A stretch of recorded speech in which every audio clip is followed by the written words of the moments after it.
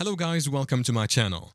In this video, I'm going to show you how to delete all text messages on Android.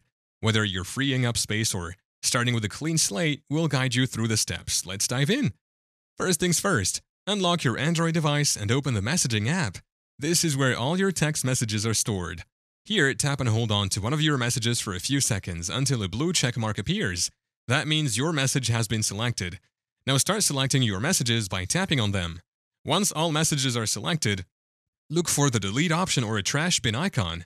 Tap on it to start the deletion process. The app may ask you to confirm that you want to delete all messages. Confirm, and the messages will be moved to the trash. Some messaging apps have a trash bin where deleted messages are stored.